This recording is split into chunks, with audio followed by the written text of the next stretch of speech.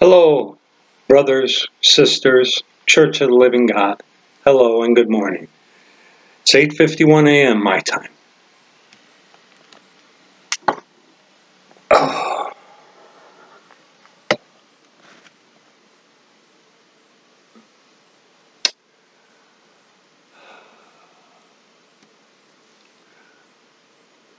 Bow your heads with me, please, brothers, sisters, Church of the Living God. Let's pray together, shall we? Father, Lord Jesus Christ is come in the flesh. Jesus Christ is come in the flesh, my Lord, my God, my Father, my Savior, Jesus Christ. Please forgive me of my sins. Wash me of my wickedness, my unrighteousness. Please protect me from the attacks that have come upon me yesterday. Lord, the seriousness of this, it is so serious, Lord. I truly shudder at the fact that Thou, Lord, would have me, a sinner who is chief, the least of all saints, to speak such things about who You are. I am really... Lord, Brother Aaron, this is... You should have... He should be doing this. You should have given this unto him, Lord. For he is far more worthy, far more deserving than I. But Thou, O Lord, You would have me to speak on this today. And You and I, Lord, have spent this couple of days You showing me truth through Your word. And Lord, just get me out, that Thou, O Lord, may speak to Your body, to Your congregation, to Your people, Lord, to the Jew first and also unto the Gentile, Lord. Please, Lord, give me the wisdom, understanding, and knowledge, the prudence, the patience, the countenance, that You may be glorified, Lord. That You may be glorified, Lord. And Lord, Jesus, my God and Father, this is going to offend people. But the Church of the Living God, those who know, not just here, but here, Lord, they know who Thou art, Father, Lord Jesus Christ. And Lord, those who are prideful and clinging to the heretical, satanic belief of the Trinity, may this be a proverbial. And Lord, may their hearts be pricked. And may You alone, Jesus, my God, my Father, be glorified. And Lord, for the brethren, may Your sweet provision, mercy, grace, correction be upon the brethren. The beloved Alexander Hartley, the beloved Justin Laird, the beloved Jeffrey Jones, the beloved Frederick Noon, the beloved Allen, the beloved Jeff Allen, the sweet, beloved Matthew Melanson, sweet, beloved Aaron Judge, the beloved Christopher Lappin, the beloved Matthew Kroon, the beloved Matthew Landau, the beloved Philip Newton.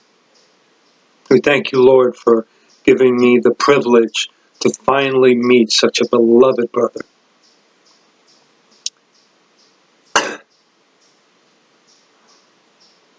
The beloved Sasha. The beloved Victor Menjivar. The beloved Jeff Allen.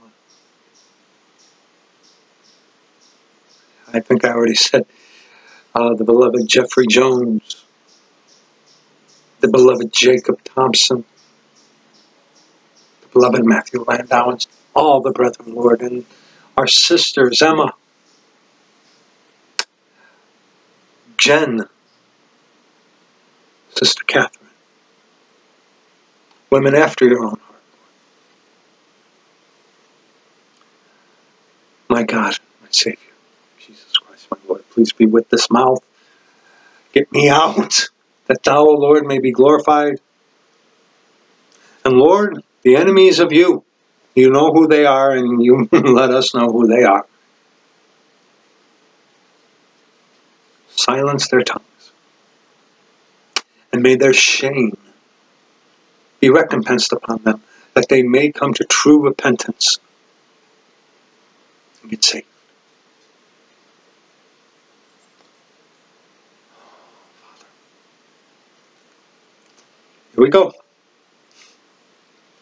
We ask this in the name of our Lord, our God, our Savior, our Father, Jesus Christ. In Jesus' name, God's people said, Amen.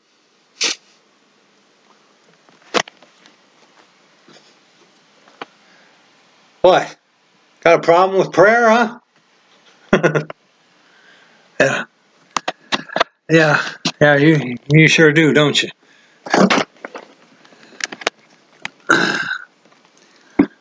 You probably don't even pray yourself, do you? I'm not talking to you, my brothers and sisters, of course.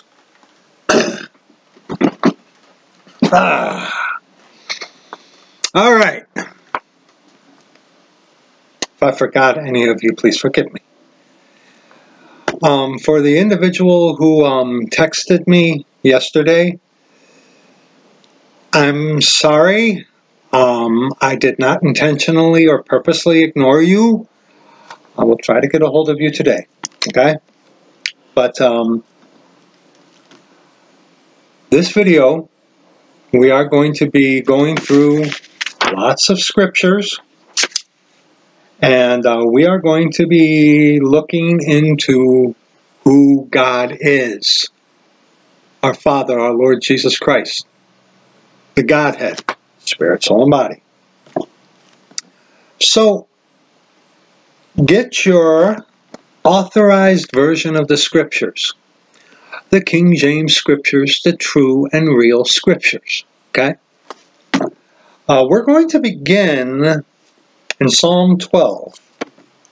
This was part of my morning devotional reading with the Lord and study. Reading and studying are two different things. You have to read to study, but you don't. Sometimes you just read it but don't study it. You know what I'm saying? Turn in your authorized version of the scriptures, the true and real scriptures, the King James scriptures, onto Psalm 12. Okay? And also, too, some of the resources that I'm going to be using in this video is the Catholic Bible,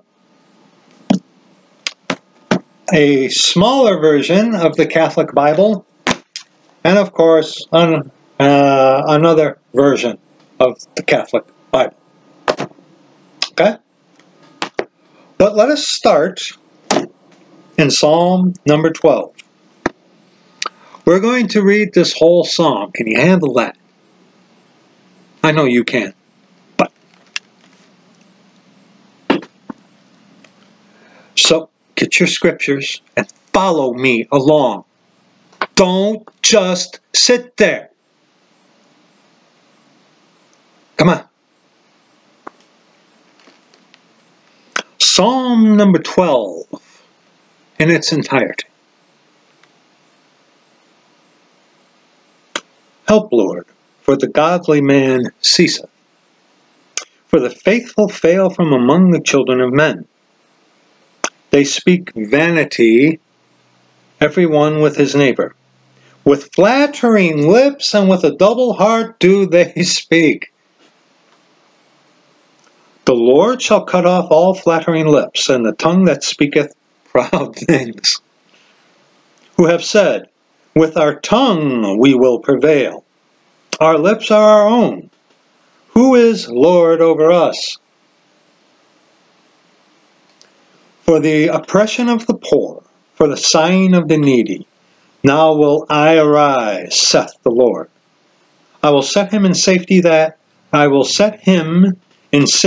him that puffeth at him.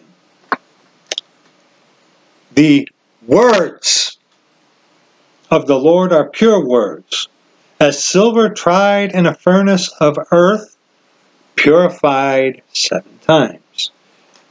The Authorized version of the Scriptures, to arrive at what we have today, went through a 7 purification process. Okay?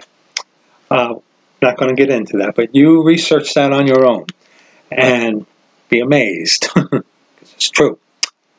Thou shalt keep them. What is the them? The words. O Lord, thou shalt preserve them from this generation forever.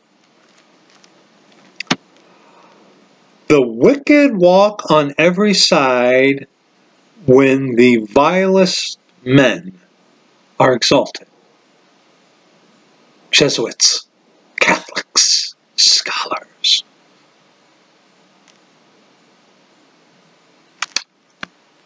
Psalm 138.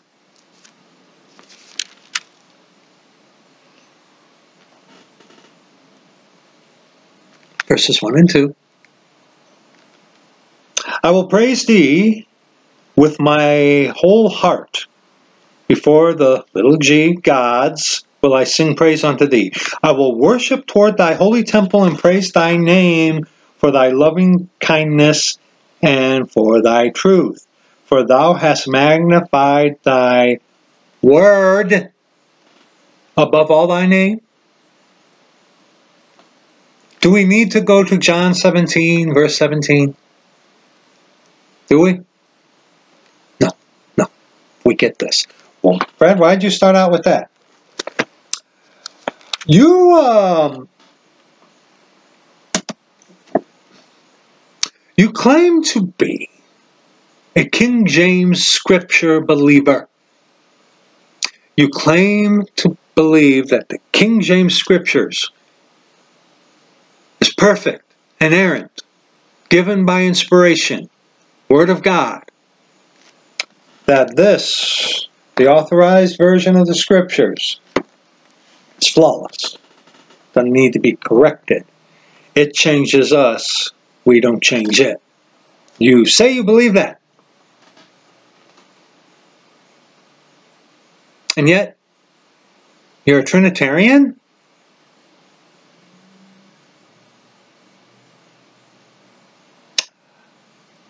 This book does not teach one God consisting of 3 divine persons.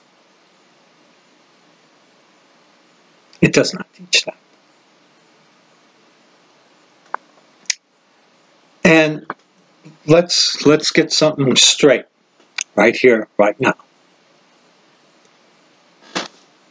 Look at me. Look at me. Okay? I am not a Trinitarian. You know why? Because I know here and know here and believe here that Jesus Christ is the Father. Jesus Christ is the Father. Do you get that? That alone should prove to you that I am not a Trinitarian. That alone. Why do you say that?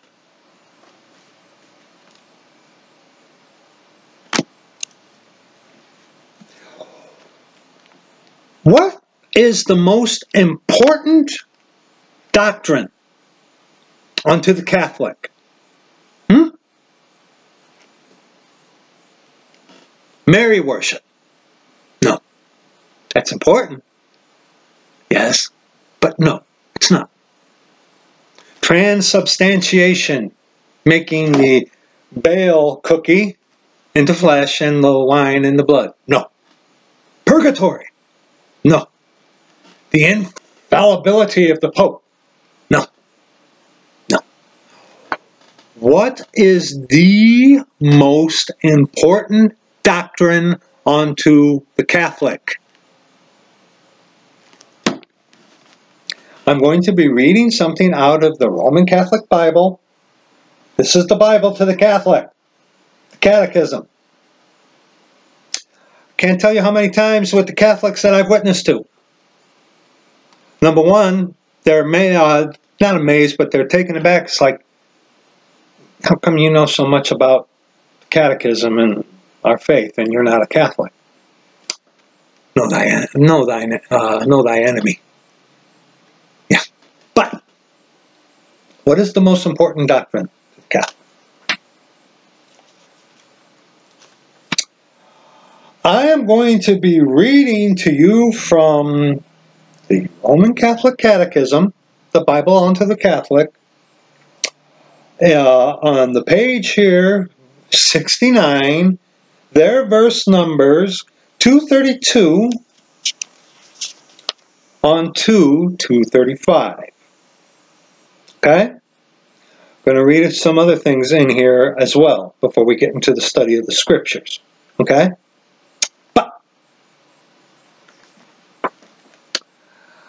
And, here, like I like to do. See that? Pause it, take a screenshot of it, and zoom in if you are so inclined. Okay?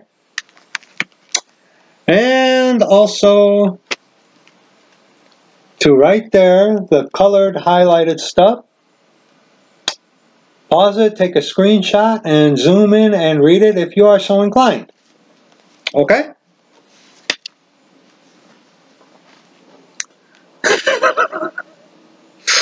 I might get a little, I will get a little congested in this video, just so you know. In the name of the Father, and of the Son, and of the Holy Ghost. Christians are baptized in the name of the Father, and of the Son, and of the Holy Spirit. And I've addressed that before, so I'm not going to get off on that. Before receiving the sacrament, they respond to a three-part question when asked to confess the Father, the Son, and the Spirit. I do, quote, "The faith of all Christians rests on Trinity."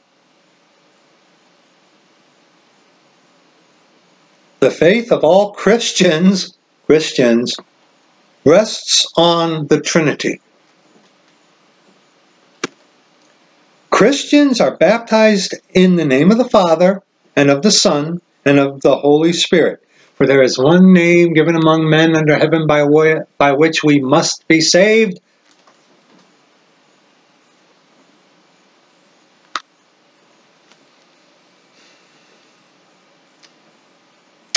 Christians are baptized in the name of the Father, and of the Son, and of the Holy Spirit.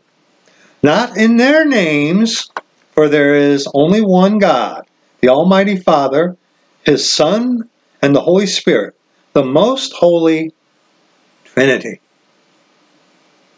The mystery of the most holy Trinity is the central mystery of Christian faith and life.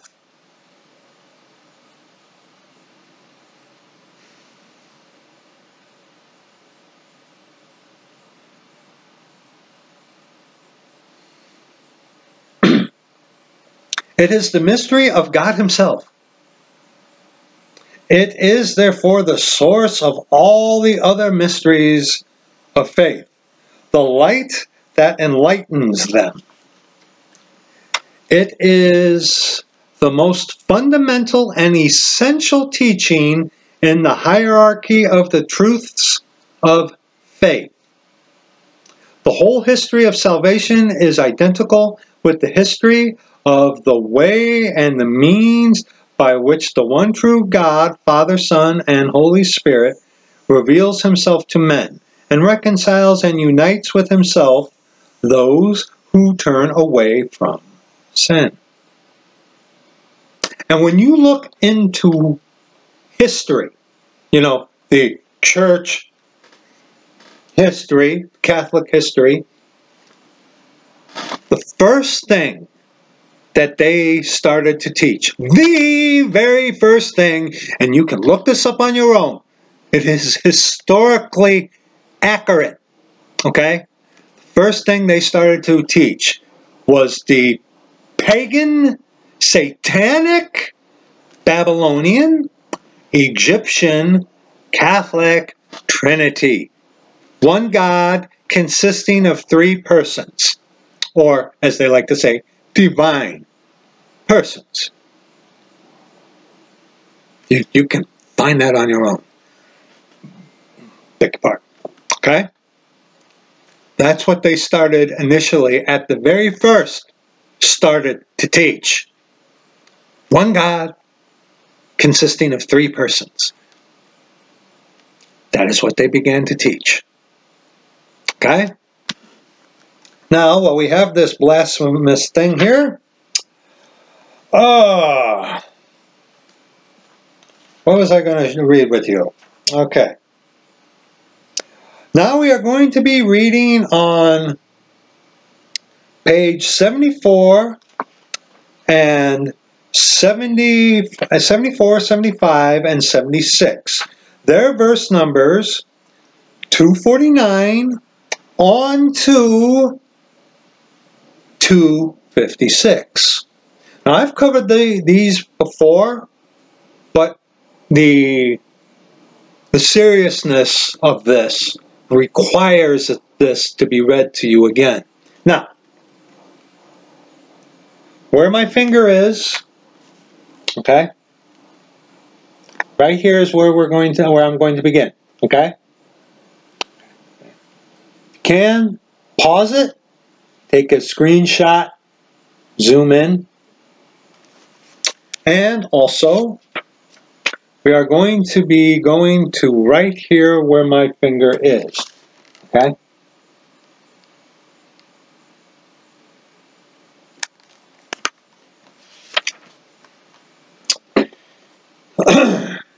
The Holy Trinity in the teaching of the faith. From the beginning, the revealed truth of the Holy Trinity has been at the very root of the Church's living faith.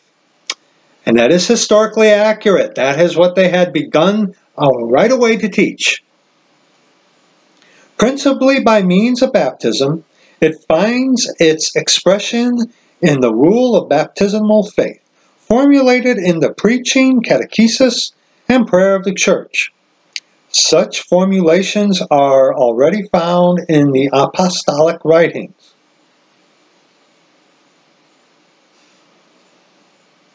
Such as this salutation taken up in the Eucharistic liturgy.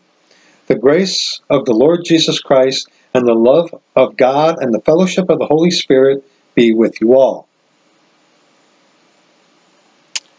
During the first centuries, the Church sought to clarify its Trinitarian faith.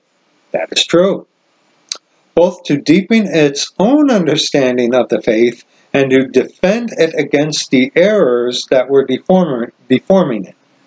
The errors they're referring to are those of us who believe in the biblical Godhead, one God, Spirit, soul, and body, God the Father, our Lord Jesus Christ. That's what they're referring to. Okay? This clarification was the work of the early councils, aided by the theological work of the Church Fathers and sustained by the Christian people's sense of the faith.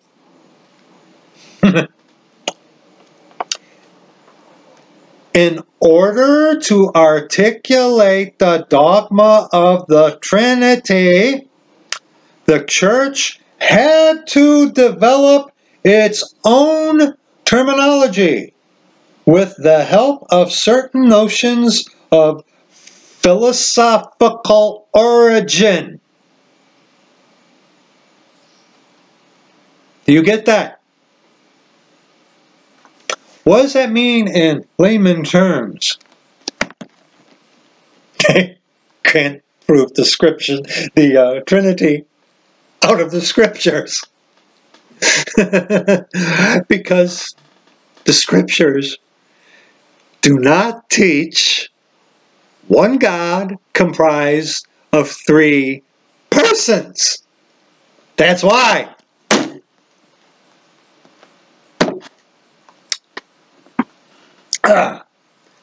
Substance, person, or hypostasis, relation, and so on. In doing this, she did not, I love this doublespeak here. She did not submit the faith to human wisdom.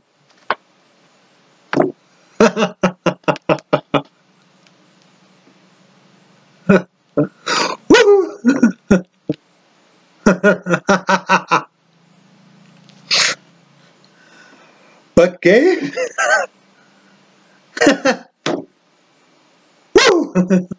yeah, but gave a new and unprecedented meaning to those terms.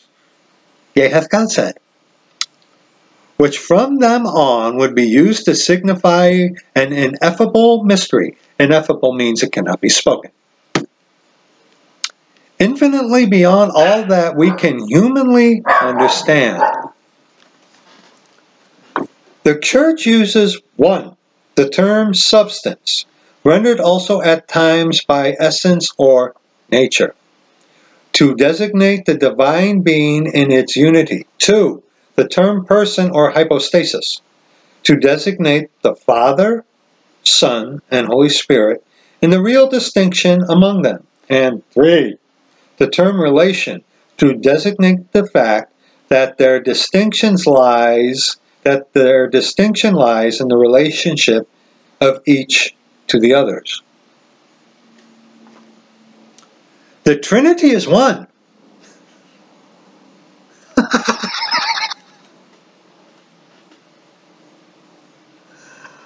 This is Catholic. This is Catholic. And you Trinitarians have used these identical arguments to defend the Trinity. And you call yourselves not Catholic? The Trinity is one. We do not confess three gods, but one God in three persons.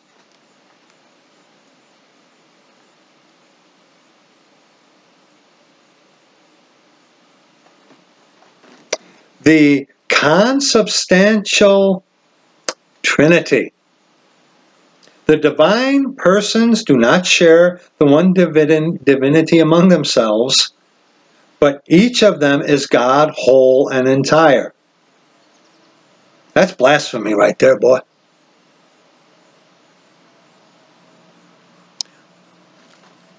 The Father is that which the Son is. The Son that which the Son that which the Father is. The Father and the Son that which the Holy Spirit is, i.e., by nature, one God.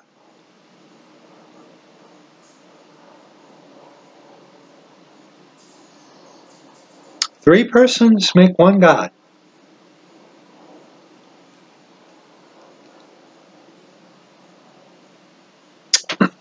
This is insanity. This is insane.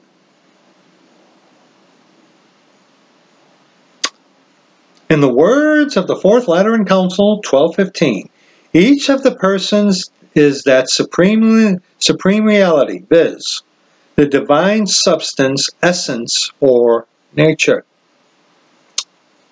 The divine persons are really distinct from one another. God is one, but not solitary. Father, Son, Holy Spirit, are not simply names designating modalities of the divine being, for they are really distinct from one another. He is not the Father who is the Son, nor is the Son he who is the Father, nor is the Holy Spirit he who is the Father or the Son. They are distinct from one another in their relations of origin. It is the Father who generates, the Son who is begotten, and the Holy Spirit who proceeds. The divine unity is triune. Right here, this is their verse number 254. How many of you have heard Trinitarians use these identical arguments? Where does it come from? The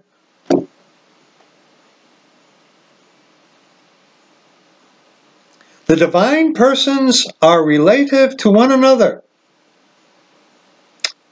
Because it does not divide the divine unity, the real distinction of the persons, what is a person?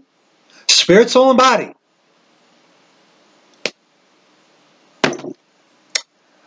Because it does not divide the divine unity, the real distinction of the persons from one another resides solely in the relationship which relate them to one another. In the relational names of the persons, the Father is related to the Son to the Father, and the Holy Spirit to both. While they are called three persons in view of their relations, we believe in one nature or substance. Indeed, everything in them is one where there is no opposition of relationship. Because of the unity, the Father is holy in the Son and holy in the Holy Spirit.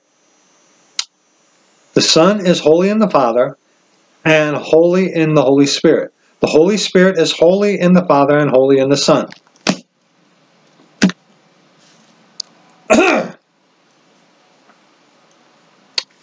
In case I have to reference that again. Now, I want to show you something out of this thing. Okay?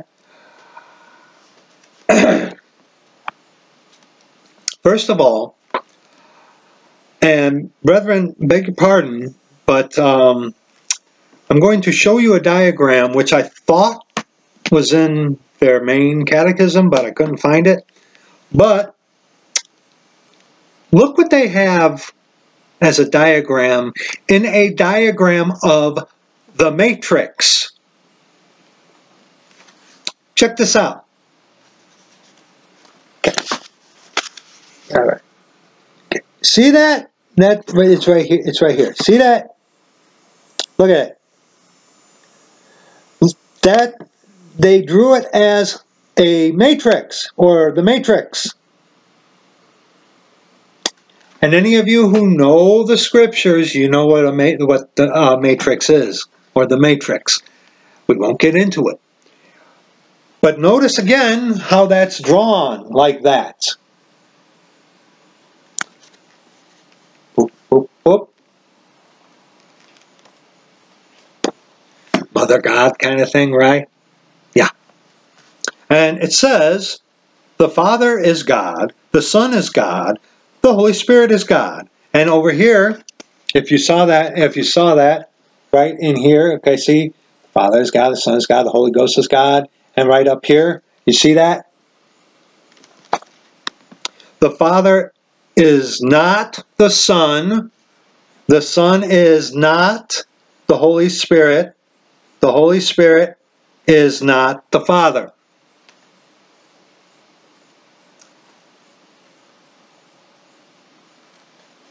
Catechism. Oh, and this is right here, very quickly. Right here. Just this page. This is what we're going to be reading. Oh. Pause it and read it. Take a screenshot if you must. And this is on their page 20, lesson 3. Is there only one God? Yes, there is only one God. How many persons are there in God? In God there are 3 divine persons, the Father, the Son, and the Holy Spirit. Then they give this diagram of the matrix. We may compare the 3 persons in one God to 3 persons in a human family, father, mother, child. And this is the earthen Trinity, Joseph, Mary, and Jesus. Okay? But the teaching of the Trinity itself is heretical. Okay? And you put these together, you get the Star of Solomon. Square in the compass, the sign of the Masons. But the big difference is that 3 persons in God are one God. Ugh. God the Father is the first person. God the Son, Jesus himself, is the second person. And God the Holy Spirit is the third person. 3 persons, but only one God. What do we mean by Blessed Trinity? By the Blessed Trinity, we mean one and the same God in 3 divine persons, which the Scriptures, the Authorized version of the Scriptures, does not teach. And finally,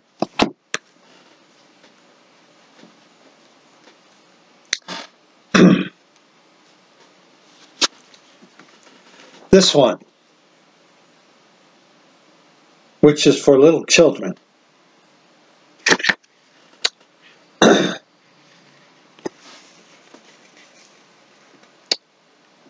Pause this and read this. Take a screenshot, zoom in, do whatever you got to do. Okay?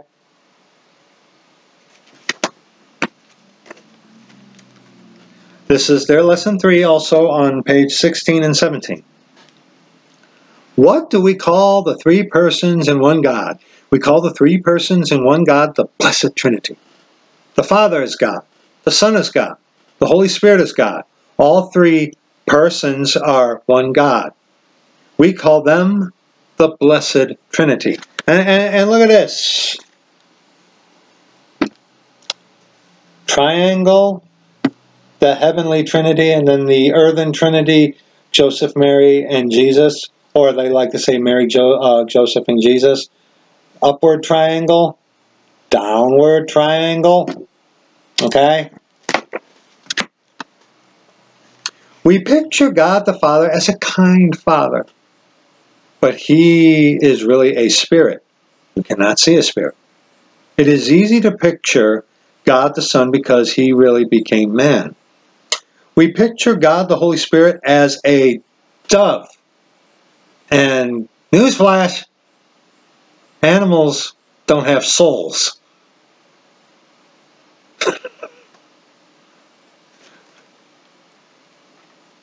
Since when does a dove or a bird, since when is a dove a person?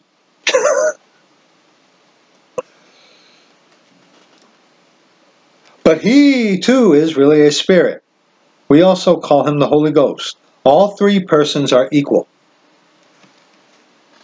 How do we know that there are 3 persons in one God? We know that there are 3 persons in one God because we have God's word for it.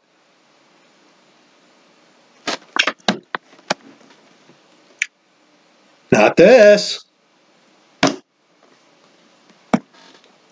The Father sent his Son to us on earth. The Son told us what the Blessed Trinity is like. Really? Liars. The Blessed Trinity is God's family, but it is a family which is all one God. In this family, all is love. They never fight. They always agree. They are always happy. Say this prayer often. Oh God, make my family holy.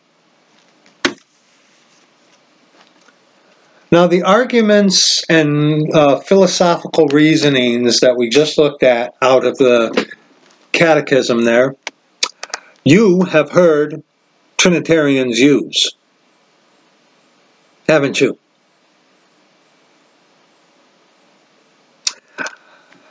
You may call yourself a Protestant.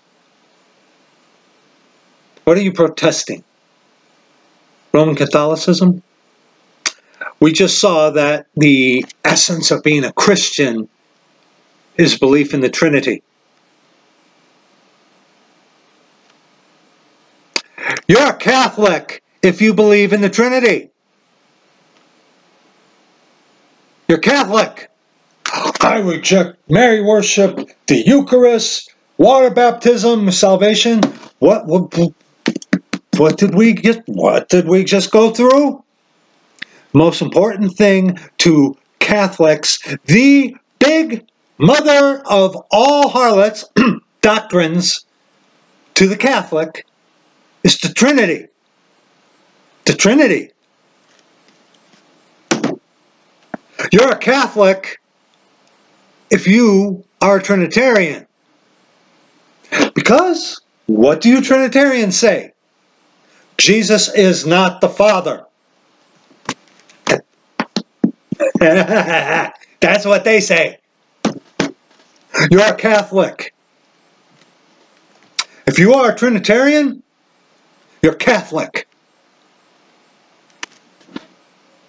Plain as day.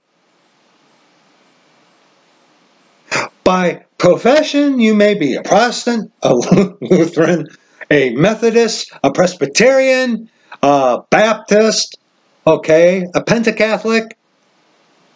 You believe in the Trinity and defend the Trinity with these very same arguments that they use. You're a Catholic. You're Catholic. Get over yourself.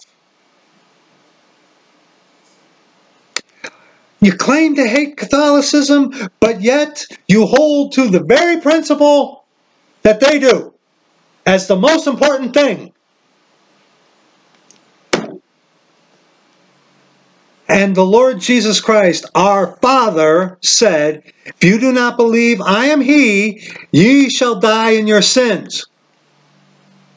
So according to you Catholics, you Catholics, you say that Jesus is not the Father, but yet Jesus saves you?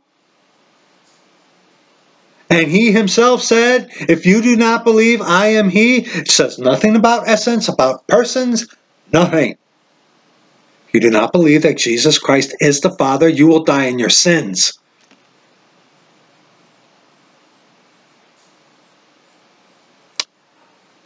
I'm done playing around with this. You defend the Trinity? Now, ignorance aside, because you got to remember, brethren, you heard it yourself. From their inception, the three-person Trinity is what they immediately went on, and that can be verified by Aquinas, Augustus, and all the other Catholic whatevers. It's what they first started to teach. Okay, we do have to have a little grace for that. But if one will not absolutely hear, then can't help you. I am not a Trinitarian. And now let me really put the nail in the coffin. And this is going to offend you Trinitarians, but I'm making a point to you. No doubt, I believe and know that Jesus Christ is the Father. You Trinitarians say Jesus is not the Father. Jesus is the Father. Jesus Christ is come in the flesh. Okay? Let me make my point excruciatingly plain to you. Okay? Here is my final statement on the Trinity.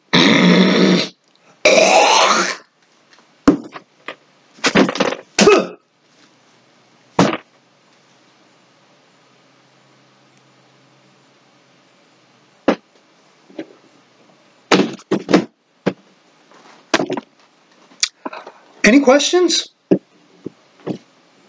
Oh, I committed blasphemy, huh? No. You Catholics, you're the ones who have committed blasphemy. Not I. Not I. Do you get my point? Do you get where I stand? Now,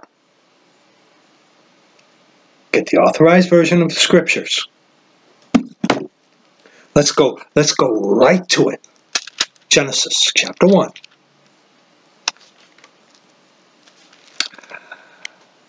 Here is the verse that the Trinitarian will cling to. They say it proves that God is three persons. Genesis chapter 1, verse 26. Yeah. Go there. Genesis chapter 1, verse 26. And God said, let us make man in our image, after our likeness, and let them have dominion over the fish of the sea, and over the fowl of the air, and over the cattle, and over all the earth, and over every creeping thing that creepeth upon the earth. So God created man in his own images. In the images of God created he him, male and female created he them. Oh, I'm sorry, it doesn't say that.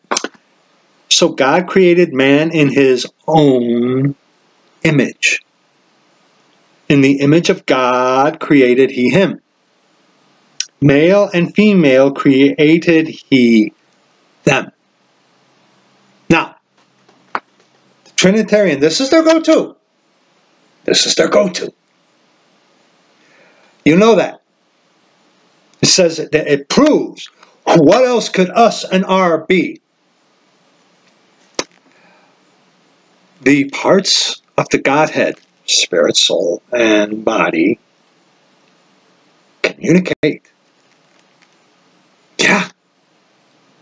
But they're not individual persons.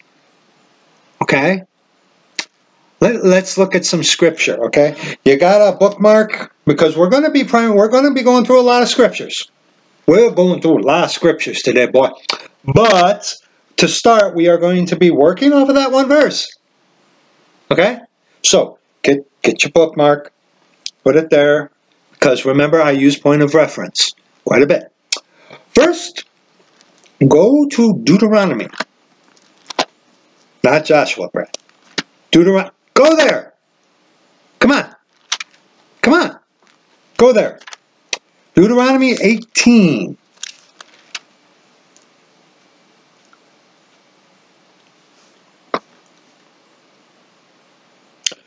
Deuteronomy 18, verses 18 and 19. Deuteronomy 18, verses 18 on to verse 19.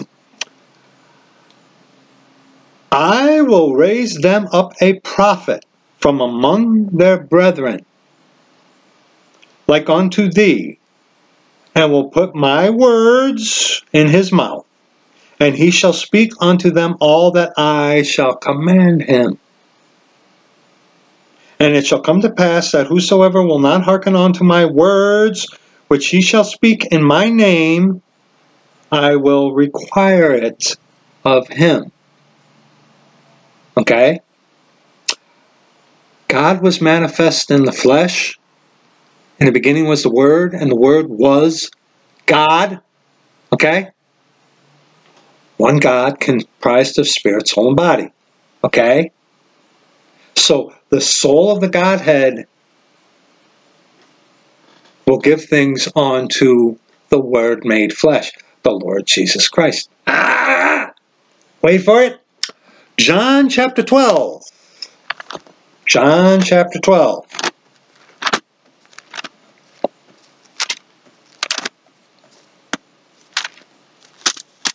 John chapter 12, verses 49 and 50.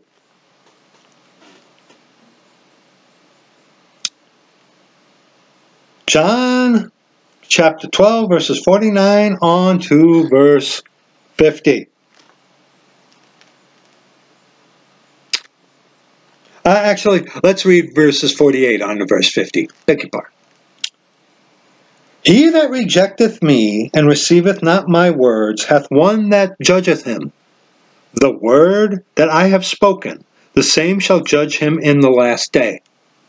For I have not spoken of myself, but the Father which sent me. He gave me a commandment what I should say and what I should speak. And I know that his commandment is life everlasting. Whatsoever I speak, therefore, even as the Father said unto me, so I speak. He's talking about the soul, the Godhead. Okay? The soul of the Godhead. Okay? The spirit, soul, and body do not have their own individual minds. There's only one God, the mind of Christ, the Lord Jesus Christ, our Father. But yet the Godhead can separate from itself. Okay? You see that in the very first chapter of the Bible, beg your pardon, of the Scriptures. See, I slipped. You see that in the very first chapter of the Scriptures, the first 3 verses. You see the separation of the Godhead there. Okay? Okay? The soul right there in verse 50. Okay? And I know that his commandment is life everlasting. Whatsoever I speak, therefore, even as the Father said unto me, so I speak. The soul is communicating. See, they're communicating, but they're not 3 persons. It's one God, not one God of 3 persons. That's heresy. Now, John 17, verses 7 on to verse 16. John 17, what was this? John 17. Oh, excuse me. It's John 16. John 16, verses 7 on to verse 16. John 16, verses 7 on to verse 16. John 16, verses 7 on to verse 16. Nevertheless, I tell you the truth. It is expedient for you that I go away. For if I go not away, the Comforter will not come unto you. But if I depart, I will send him unto you. Hold your place there. John 14, verse 26. But the Comforter, which is the Holy Ghost, whom the Father will send in my name. The Father will send in my name. Go back to verse 7.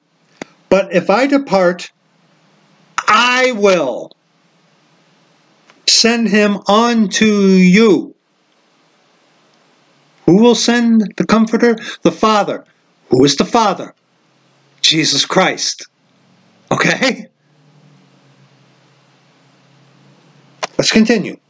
And when he is come, he will reprove the world of sin, and of righteousness, and of judgment. Of sin, because they believe not on me. Of righteousness, because I go to my Father, and ye see me no more. Of judgment, because the prince of this world is judged. I have yet many things to say unto you, but ye cannot bear them now. Howbeit when he, the Spirit of truth, is come, he will guide you into all truth. Pay attention.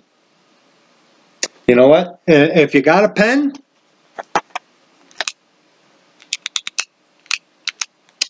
circle these. Okay, I already have them circled, so you know. Okay, but circle these. For he, circle it, shall not speak of himself, but whatsoever he shall hear, that shall he speak, and he will shew you things to come. Okay? It's not talking about a person. The Lord is that Spirit. Okay? There are not three persons that make one God. Only one, the Lord Jesus Christ. And the Lord is that Spirit. Okay? It's not the Spirit is his own spirit, soul, and body. That's insane. That's insane. Insane! Just, okay, let's continue. He shall glorify me, for he shall reveal of mine, and shall shew it unto you. Oh boy! All, circle that. All things that the Father hath are mine. Therefore said I, that he shall take of mine, and shall shew it unto you. A little while, and ye shall not see me. And again, a little while, and ye shall see me, because I go to the Father. Trinitarians like to come against us. It's like, okay, if the Father is the soul of Godhead, then who's in heaven?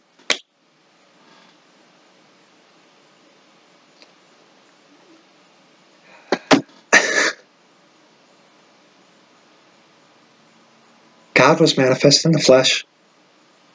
These three are one, the Father, the Word, and the Holy Ghost. And these three are one, spirit, soul, and body. Okay? God the Father was the soul in Jesus Christ, the fullness of the Godhead bodily, but yet he's in heaven.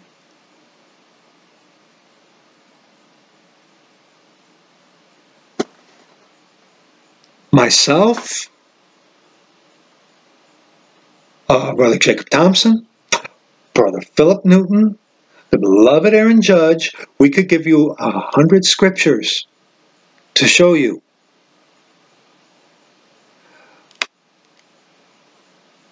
But those of you die-hard Trinitarians, we give you 100 scriptures, you will come up with 100 more questions.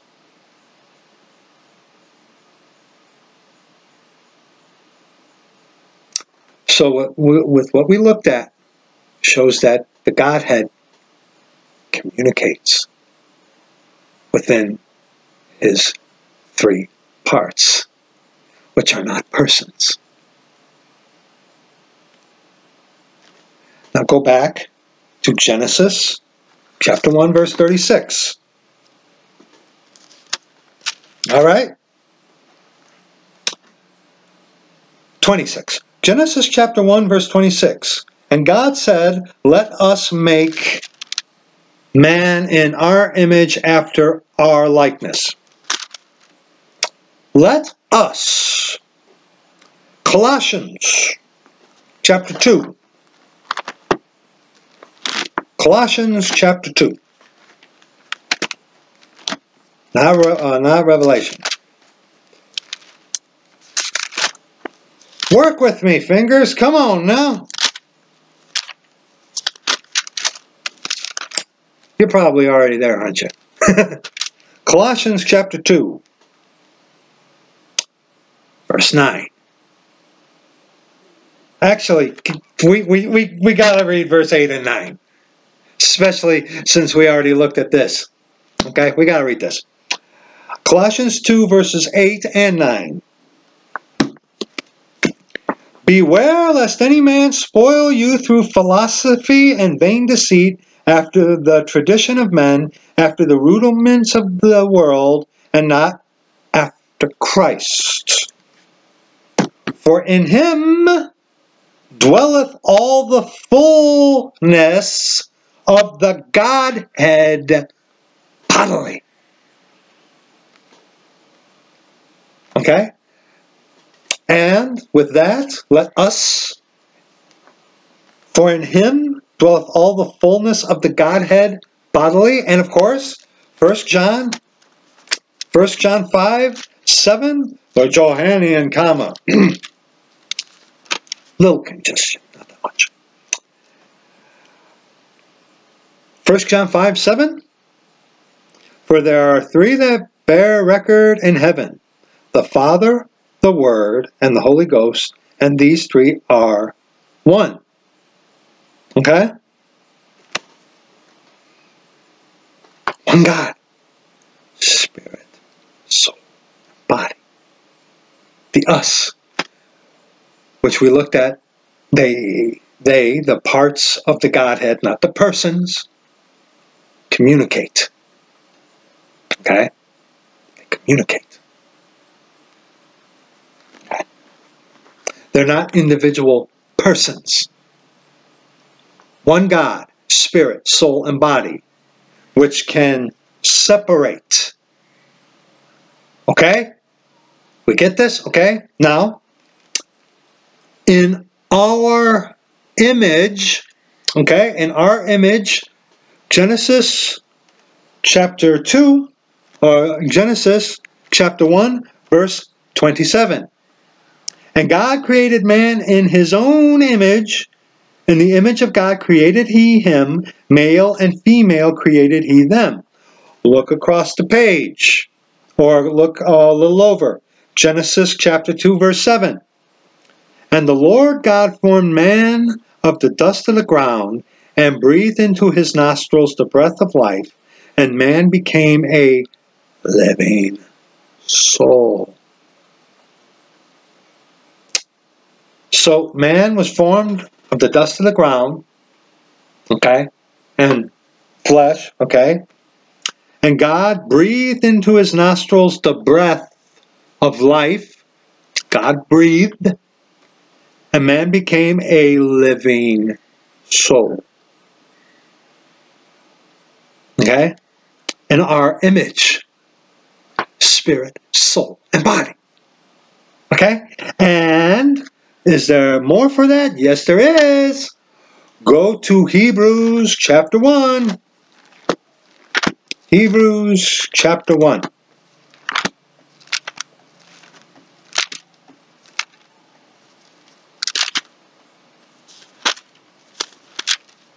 Hebrews chapter 1.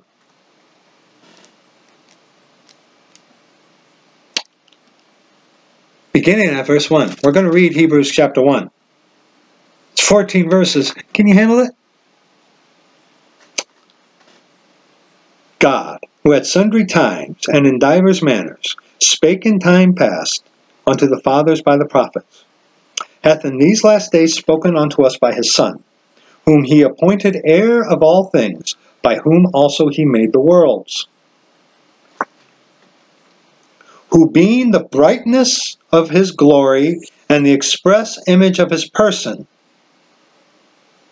and upholding all things by the word of his power, when he had by himself, purged our sins, sat down on the right hand of the Majesty on high.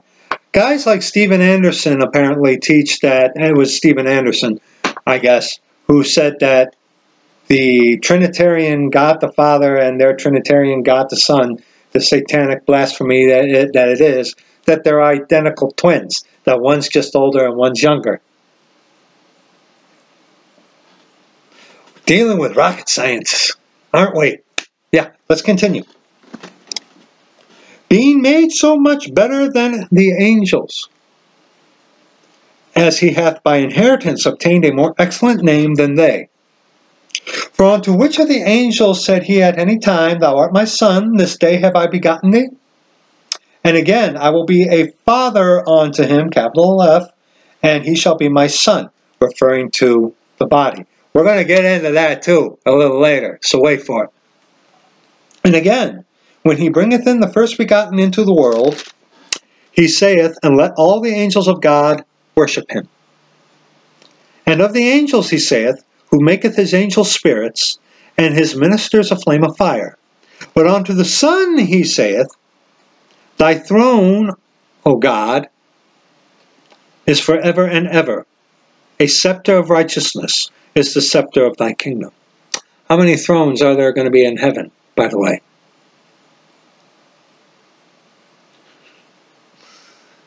Thou hast loved righteousness and hated iniquity. Therefore God, even thy God, hath anointed thee with the oil of gladness above thy fellows. And thou, Lord, in the beginning hast laid the foundation of the earth, and the heavens are the works of thine hands. They shall perish, but thou remainest. and they all shall wax old as doth a garment. And as a vesture is an article of clothing, shalt thou fold them up, and they shall be changed, but thou art the same, and thy years shall not fail.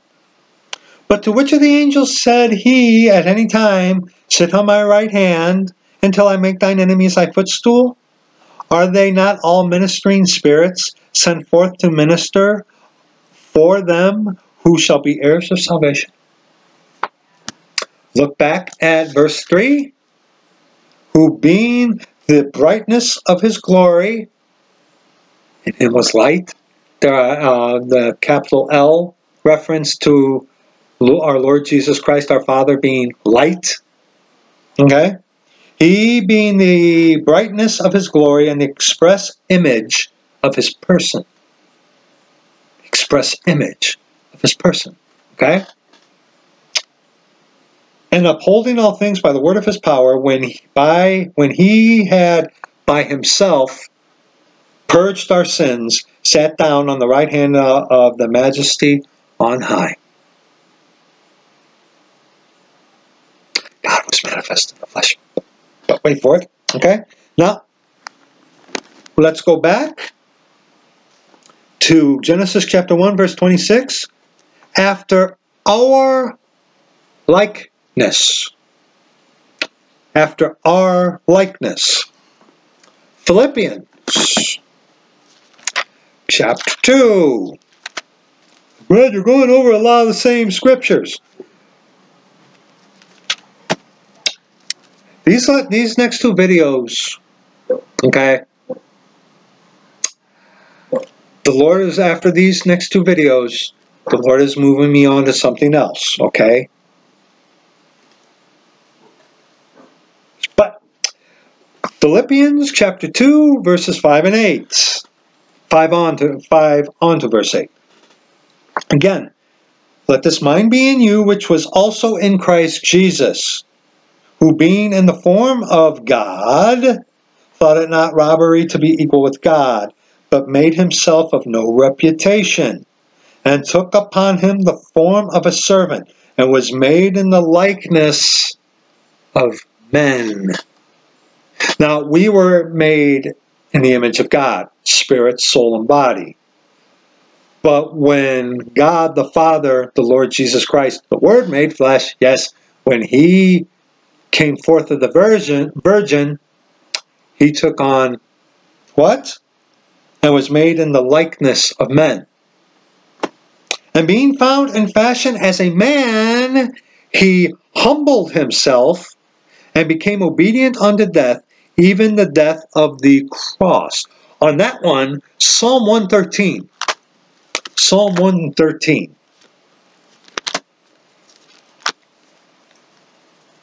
Psalm 113.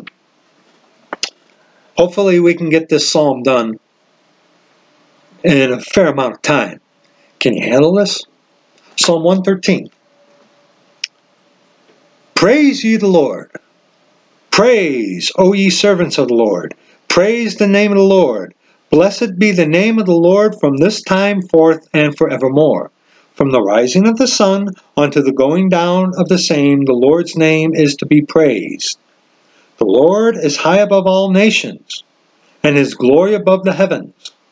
Who is like unto the Lord our God, who dwelleth on high, who humbleth himself to behold the things that are in heaven and in earth. God the Father humbled himself and was manifest in the flesh. And unless you believe that Jesus Christ is he, I am he, the Father, you will die in your sins. You Trinitarians say that Jesus is not the Father?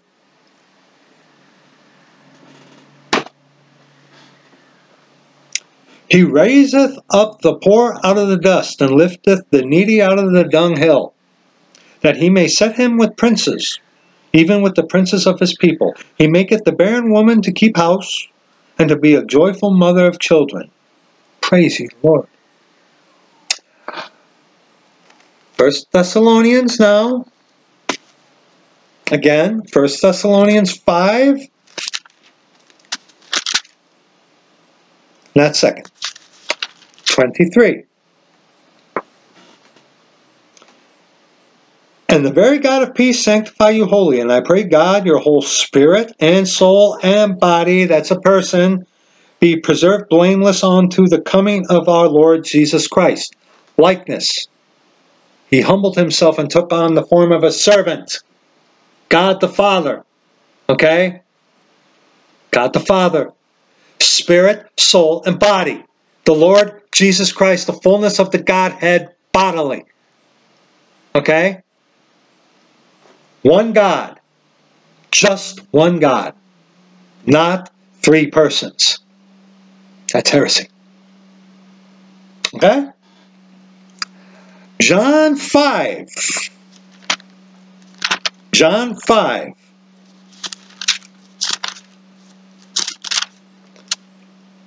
Verses 17 on to verse 18.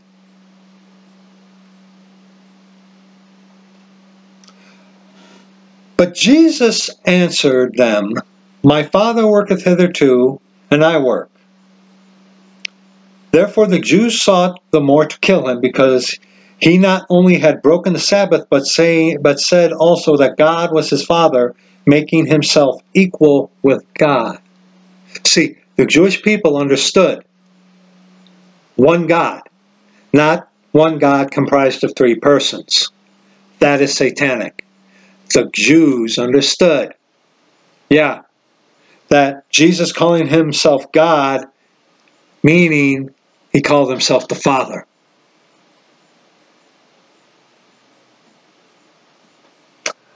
First Corinthians 11. 1 Corinthians 11. Our likeness, okay? 1 Corinthians 11.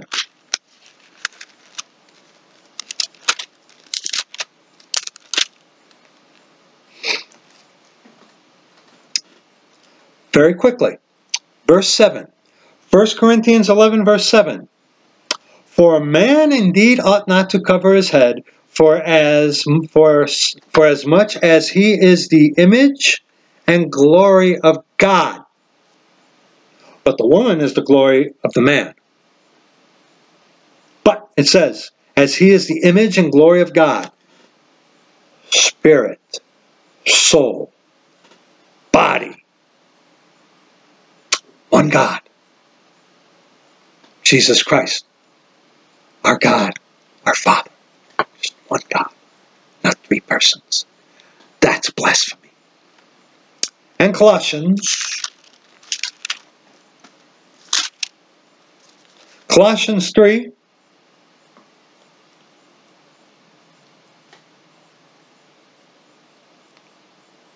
verse 10. Read the context on your own time if you would like. And have put on the new man, which is renewed in knowledge after the image of him that created him.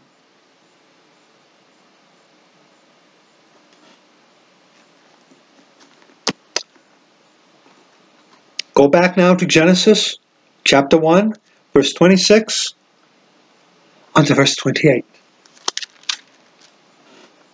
And God said, let us, spiritual body, not three persons, make man in our image,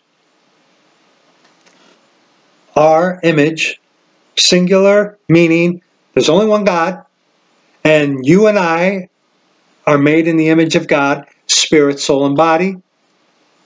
Does your spirit have a spirit, soul, and body? Does your soul have a spirit, soul, and body? Okay? Does your body have a spirit, soul, and body? Are there 9 of you walking around? After our likeness, and let them have dominion over the fish of the sea, and over the fowl of the air, and over the cattle, and over all the earth, and over every creeping thing that creepeth upon the earth. So God created man in his own image. In the image of God created he him. Male and female created he them. And God blessed them, and God said unto them, Be fruitful and multiply and replenish the earth, and subdue it, and have dominion over the fish of the sea, and over the fowl of the air, and over every living thing that moveth upon the earth.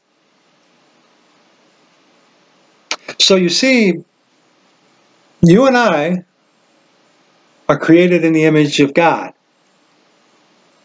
Spirit, soul, and body. There's not three of me, oh, praise the Lord, walking around or up there, here, or whatever. No. There's one God, spirit, soul, and body. And God can communicate to the parts of his body, the one body, spirit, soul, and body. We already looked at that. Okay? Genesis 1:26 does not teach one God in three persons with your us, are, and are. No. It actually teaches one God, spirit, soul, and body.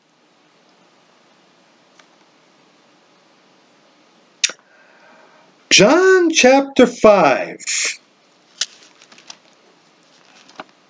John chapter 5.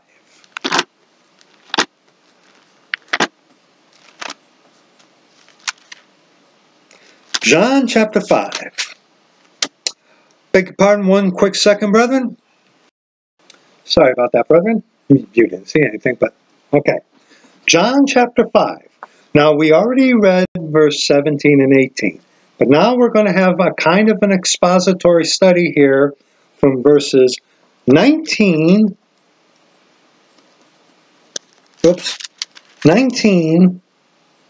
on to verse 38. Okay? Now, if you have one of these now here, use it. Okay? Because we're going to go through a lot of scriptures. Okay? John chapter 5. Now, we already read 17 and 18. Jesus called himself the Father, and the Jews knew that he called himself the Father. Okay? It doesn't say anything about essence, substance, or nothing. No. The Jewish people back here before the crucifixion knew that Jesus was saying, I'm the Father. One God, spirit, soul, and body. Okay? But now we are going to read from verses 19 on to verse 38. Okay? Let's begin with a read through here from verses 19 on to verse 21. Okay? Then Jesus answered and said unto them, Verily, verily, I say unto you, the Son can do nothing of himself, but what he seeth the Father do. For what things soever he doeth, these also doeth the Son likewise. John 1, verse 14. John 1, verse 14.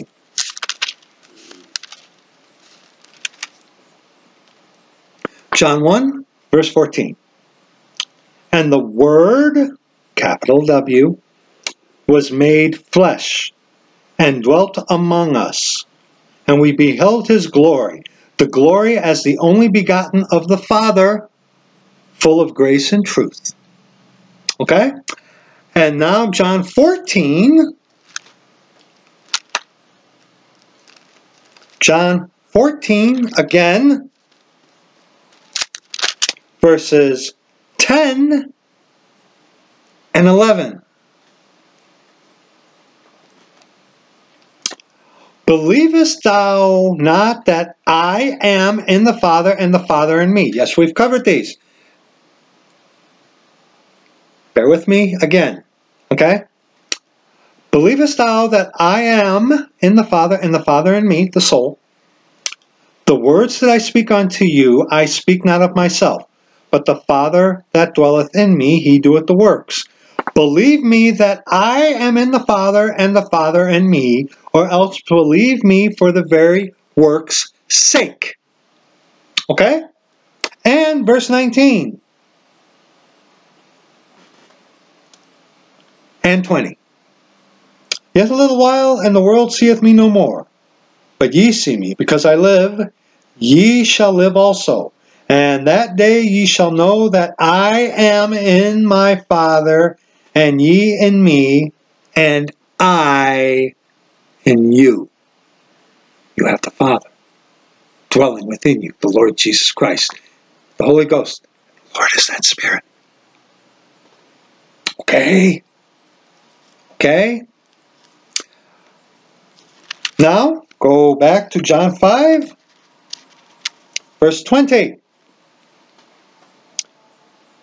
For the Father loveth the Son, and sheweth him all things that himself doeth. And he will shew him greater works than these, that ye may marvel. Okay? Now, John 14, 12, and 14. John 14, 12, and 14.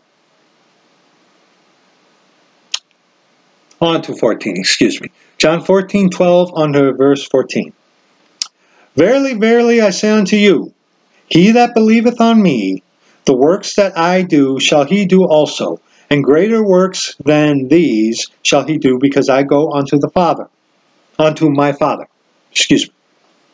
And whatsoever ye shall ask in my name, that will I do, that the Father may be glorified in the Son.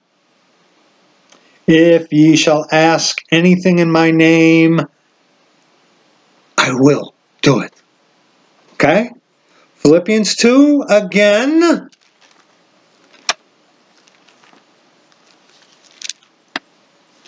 I know why. There are those of you who will not get this. I know why. Philippians 2, verses 9 on to 11, once again. Wherefore God also hath highly exalted him and given him a name which is above every name. That's what the Trinitarians believe. Trinitarianism is Catholic.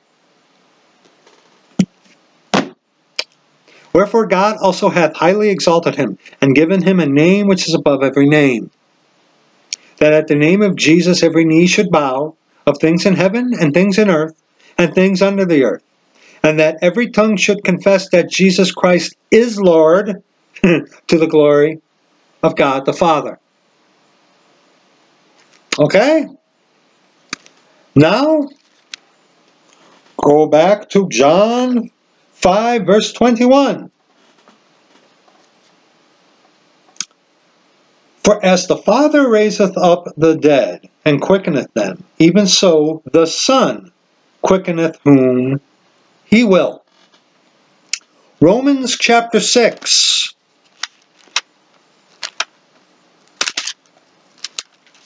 Verses 14 on to verse 19. Romans chapter 6, verses 14 on to verse 19. Oh, beg your pardon. For sin shall not have dominion, beg your pardon, over you. For ye are not under law, but under grace. What then? Shall we sin because we are not under the law, but under grace? God forbid. Know ye not that to whom ye yield yourselves servants to obey, his servants ye are to whom ye obey, whether of sin unto death, or of obedience unto righteousness? But God be thanked that ye were the servants of sin, but ye have obeyed from the heart that form of doctrine which was delivered you. Being then made free from sin, ye became the servants of righteousness. I speak after the manner of men because of the infirmity of your flesh. For as ye have yielded your members servants to uncleanness, and to iniquity unto iniquity, even so now yield your members servants to righteousness unto holiness.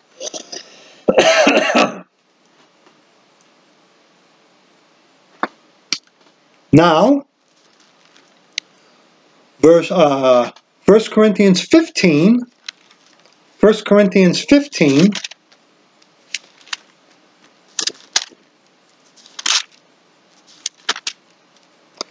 15 on to 1 Corinthians 15, 45 on to verse 50. And so it was. The first man, Adam, was made a living soul. The last Adam was made a quickening spirit. Howbeit that was not first which is spiritual, but that which is natural, and afterward that which is spiritual. The first man is of the earth, earthy. The second man is the Lord from heaven. As is the earthy, such are they also that are earthy, and as is the heavenly, such are they also that are heavenly. And as we have borne the image of the earthy, we shall also bear the image of the heavenly. Now this I say, brethren, that flesh and blood cannot inherit the kingdom of God, neither doth corruption inherit incorruption. And John chapter 6.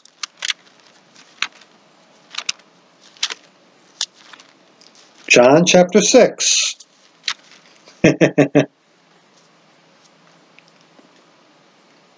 Come on, work with me.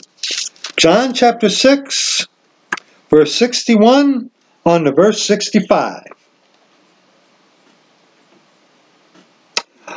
This is the rebuke of the Eucharist, obviously.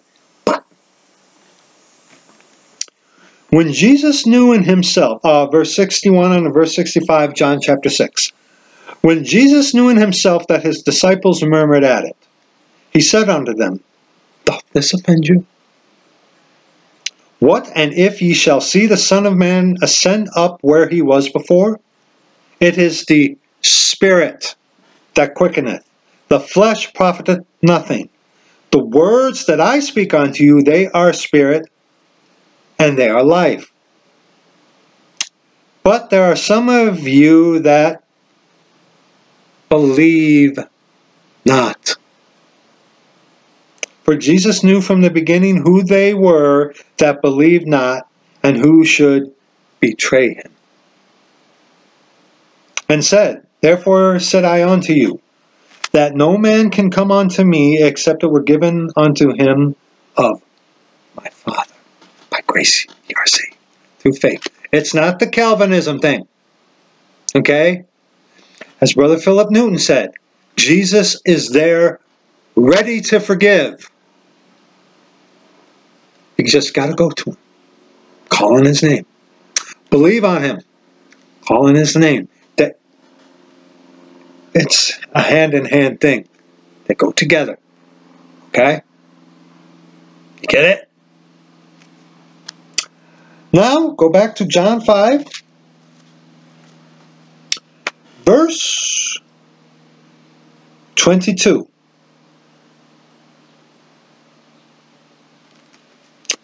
Let's refresh on John 5, verse 21. For as the Father raiseth up the dead, and quickeneth them, even so the Son quickeneth whom he will. Verse 22. For the Father judgeth no man, but hath committed all judgment unto the Son. Revelation chapter 1. Revelation chapter 1.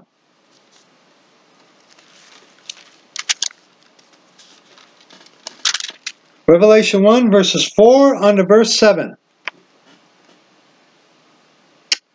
John, to the 7 churches which are in Asia, grace be unto you and peace from him which is, and which was, and which is to come, and from the 7 spirits which are before his throne, and from Jesus Christ, who is the faithful witness, and the first begotten of the dead, and the prince of the kings of the earth, unto him that loved us, and washed us from our sins in his own blood, and hath made us kings and priests unto God and his Father.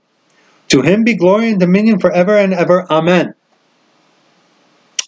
Behold, he cometh with clouds, and every eye shall see him, and they also which pierced him. And all kindreds of the earth shall wail because of him. And let's read verse 8.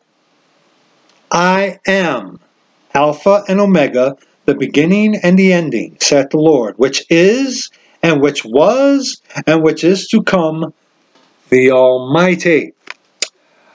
Now, Revelation chapter 22.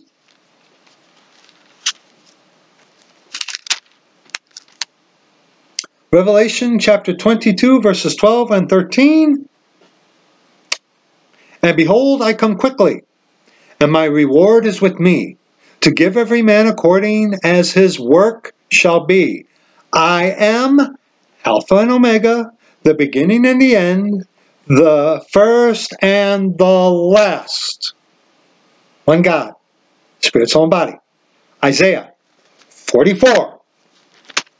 Isaiah 44.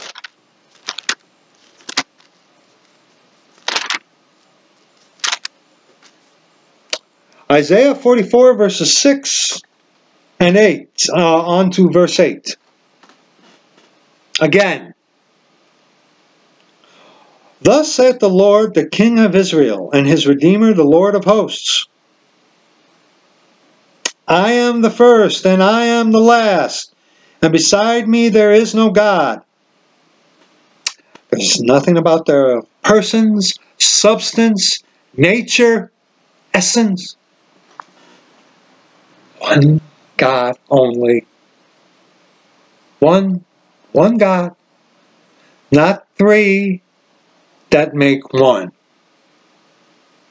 Preposterous.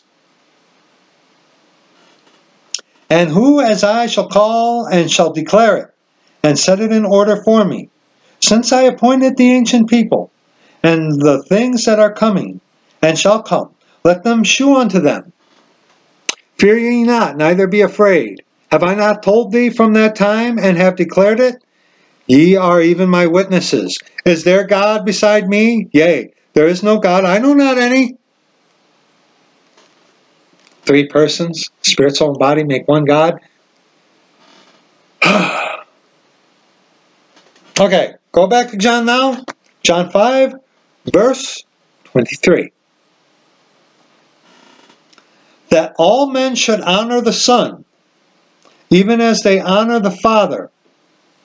He that honoreth not the Son, honoreth not the Father which hath sent him. Okay? Put this in here. Okay? John 10. John chapter 10. Verses 22 on to verse 38.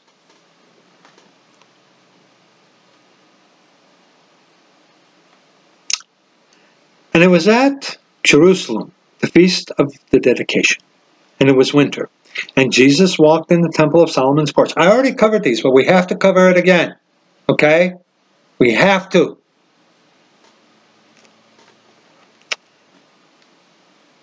Then came the Jews round about him, and said unto him, How long dost thou make us to doubt? If thou be the Christ, tell us plainly. Jesus answered them, I told you, and ye believe not. The works that I do in my Father's name, they bear witness of me. But ye believe not, because ye are not of my sheep. As I said unto you, my sheep hear my voice, and I know them, and they follow me. And I give unto them eternal life, and they shall never perish, neither shall any man pluck them out of my hand. My Father which gave them me is greater than all, the soul. And no man is able to pluck them out of my Father's hand. I and my Father are one. It doesn't say in nature. It doesn't say in essence. It doesn't say person. One. Then the Jews took up stones again to stone him. Jesus answered them, Many good works have I shewed you from my Father. For which of those works do ye stone me? The Jews answered him, saying, For a good work we stone thee not, but for blasphemy, and because that thou being a man makest thyself God.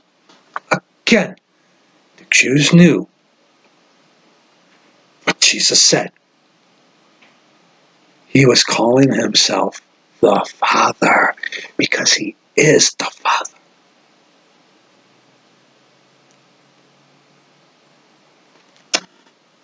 And Jesus said, and Jesus answered them, is it not written in your law, I said, ye are gods, little g.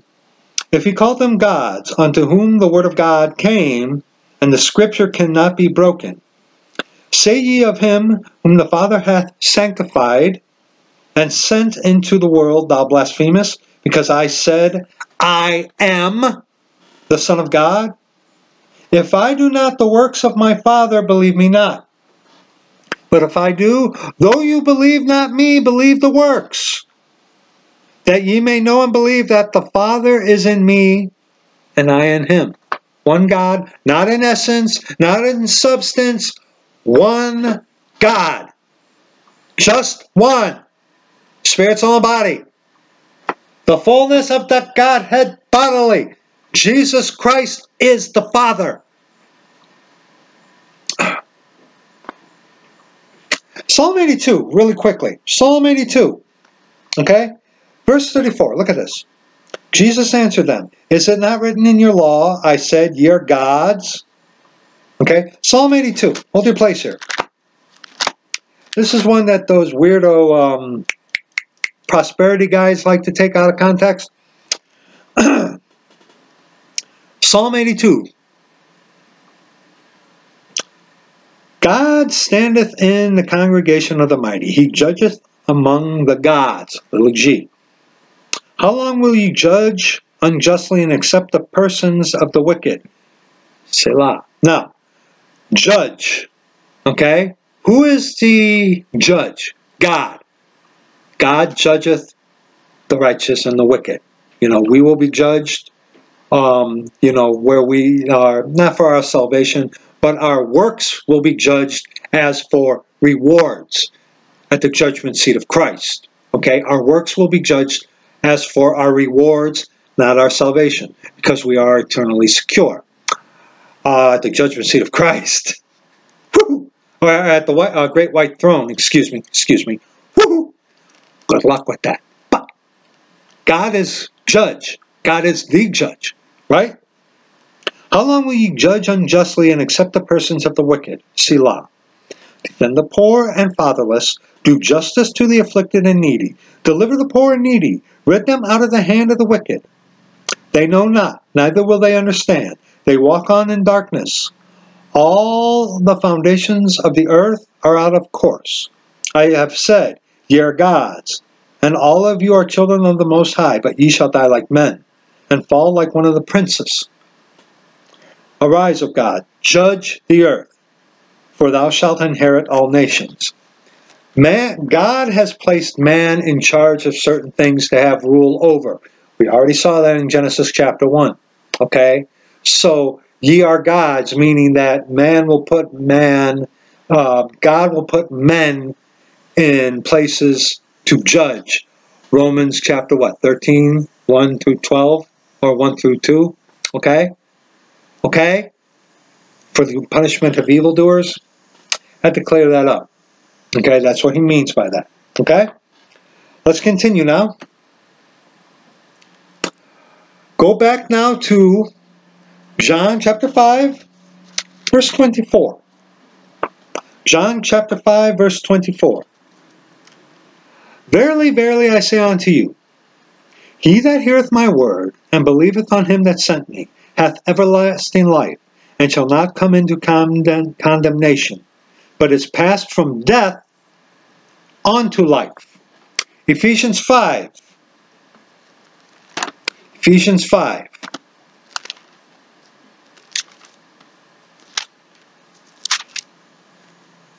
Ephesians 5, verse 14. Wherefore he saith, awake thou that sleepest, and arise from the dead, and Christ shall give thee light. Let's read verses 15 and 16. See then that ye walk circumspectly, not as fools, but as wise, redeeming the time, because the days are evil. 1 Peter chapter 3, verses 19 and 20. By which also he went and preached unto the spirits in prison, which sometimes were disobedient, when once the long suffering of God waited in the days of Noah, while the ark was preparing, wherein few, that is, 8 souls, were saved by water. Okay?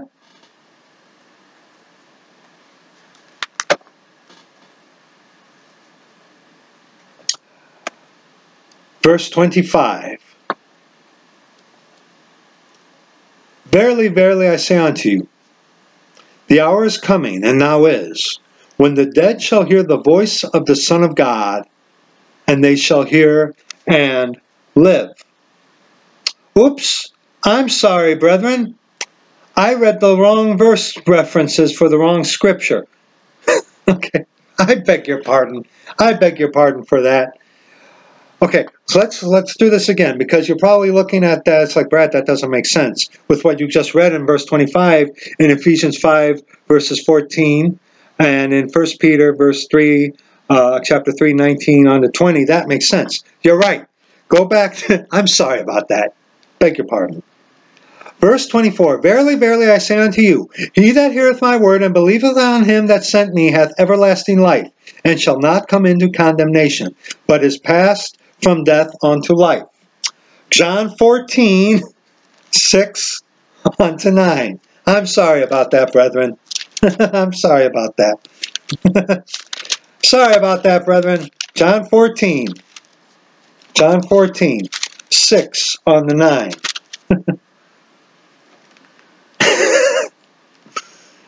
Jesus saith unto him, I am the way, the truth, and the life. No man cometh unto the Father but by me. If ye had known me, ye should have known my Father also. And from henceforth ye know him, and have seen him. Philip saith unto him, Lord, shew us the Father, and it sufficeth us.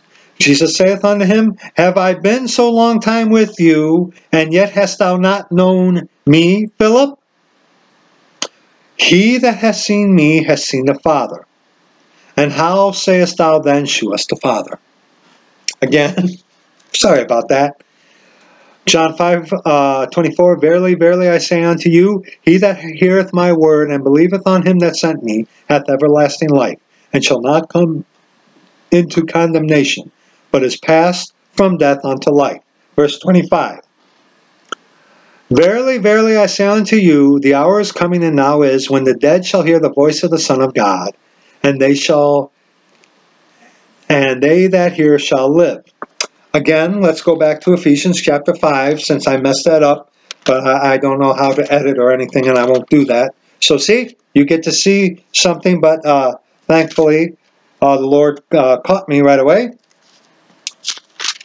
Ephesians 5, verse 14. Wherefore he saith, Awake thou that sleepest, and arise from the dead, and Christ shall give thee light. And 1 Peter 3, of course, again, going through this again. 1 Peter 3, verses 19 on to verse 20. By which also he went and preached unto the spirits in prison, which sometimes were disobedient, when once the long suffering of God waited in the days of Noah, while the ark was preparing, wherein few, that is, 8 souls, were saved by water. Okay?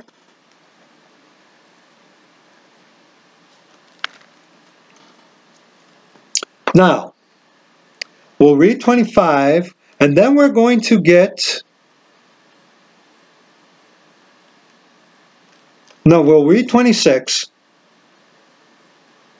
and then on to verse 27. For as the Father hath life in himself, so hath he given to the Son to have life in himself, and hath given him authority to execute judgment also, because he is the Son of Man. Son of Man. Son of David, Son of God, Son of Man. Okay? It says there the Son of Man. The Son of Man. Okay? First, let's deal with Son of David. Isaiah chapter 9, 6. Isaiah chapter 9, 6.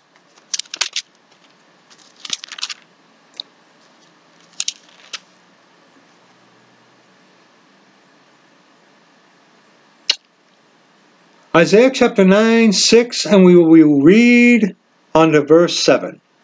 For unto us a child is born, unto us a son is given, and the government shall be upon his shoulder, and his name shall be called Wonderful, Counselor, the Mighty God, the Everlasting Father, the Prince of Peace. Of the increase of his government and peace there shall be no end, upon the throne of David, and upon his kingdom, to order it and to establish it with judgment and with justice, from henceforth even forever. The zeal of the Lord of hosts will perform this.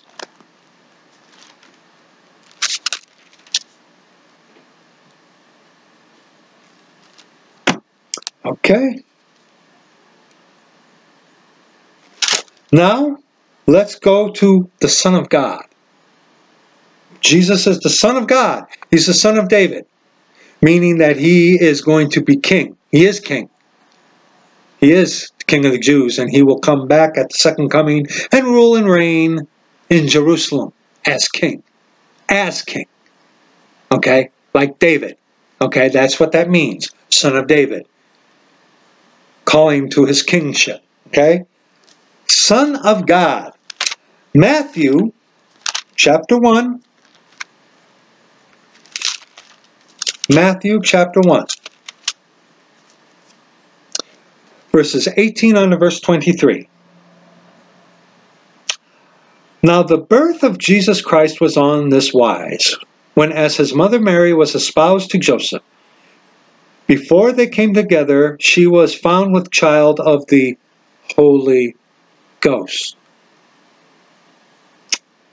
Then Joseph, her husband, being a just man, and not willing to make her a public example, was minded to put her away privily.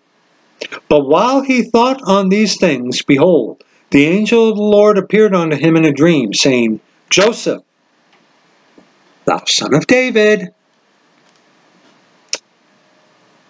fear not to take unto thee Mary thy wife, for that which is conceived in her is of the Holy Ghost. Now, did a divine person lie with Mary? The Mormons kind of teach that.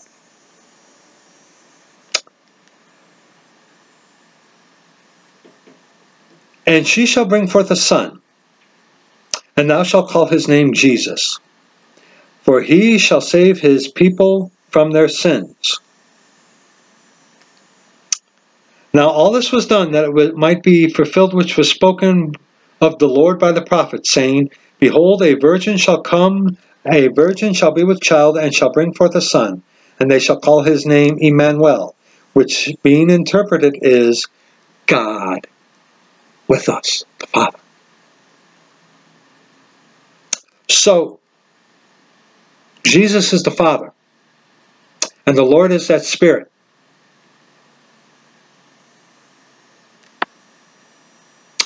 And did the person of the Holy Ghost lie with Mary?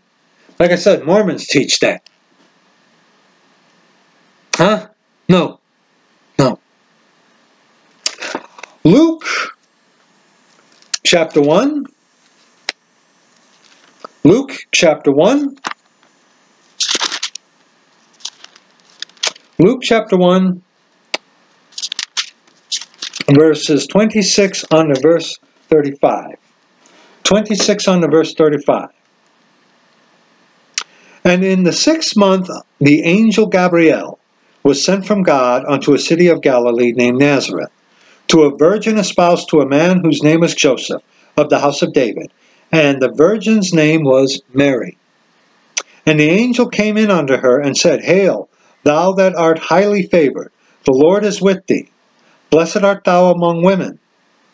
And when she saw him, she was troubled at his saying, and cast in her mind what manner of salutation it should be. And the angel said unto her, Fear not, Mary, for thou hast found favor with God. And behold, thou shalt conceive in thy womb, and bring forth a son, and shall call his name Jesus. And he shall be great, and he shall be called the Son of the Highest.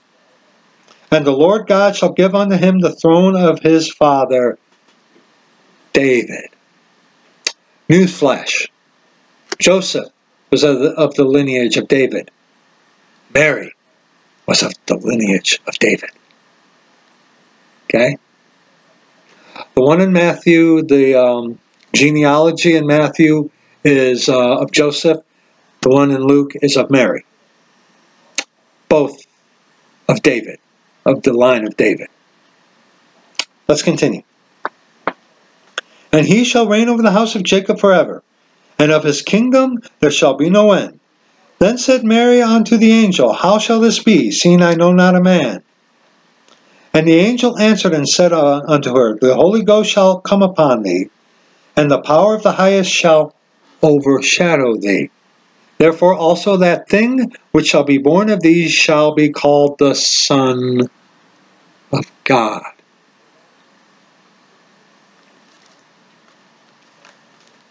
And now, the Son of Man.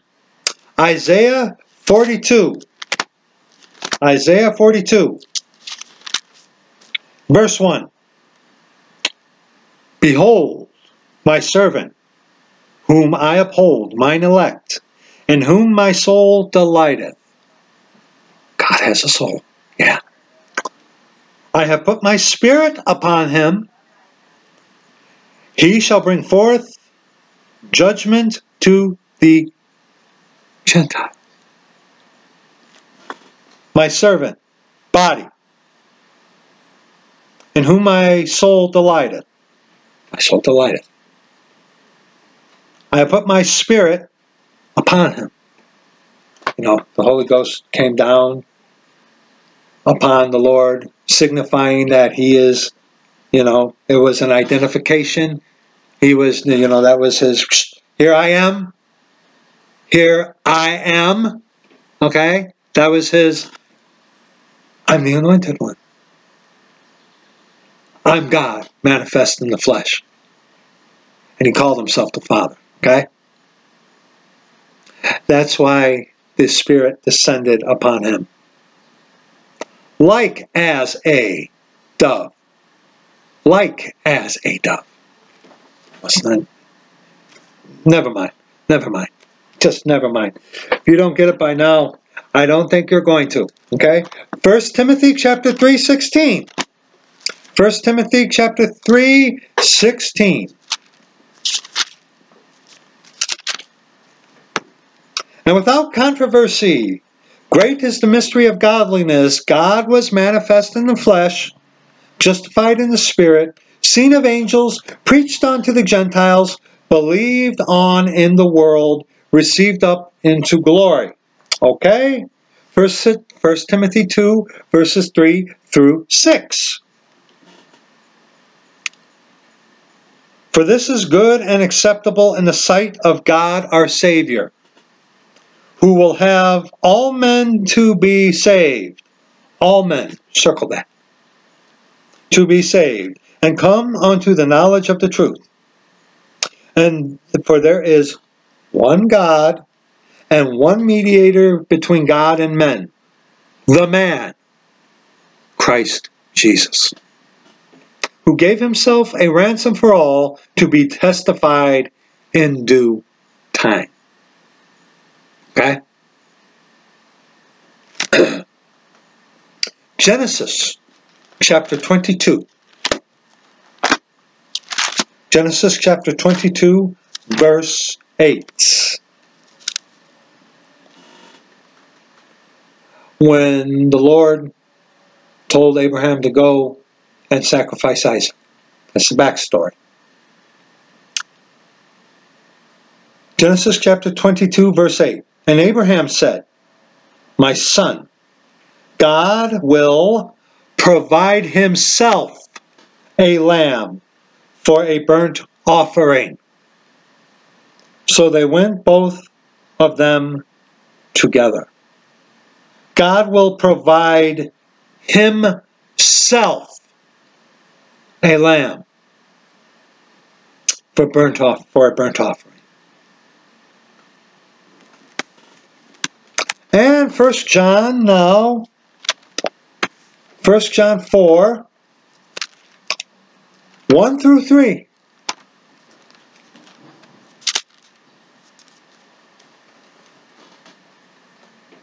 Beloved, believe not every spirit, but try the spirits whether they are of God, because many false prophets are gone out into the world. Yeah, like Trinitarians. Hereby know ye the Spirit of God. Every spirit that confesseth that Jesus Christ is come in the flesh is of God. And every spirit that confesseth not that Jesus Christ is come in the flesh is not of God. And this is that spirit of Antichrist, whereof ye have heard that it should come. And even now already is it in the world. I'm going to say this plainly to you. If you're a Trinitarian, you're an Antichrist. Because what do you say, Trinitarian? Jesus is not the Father.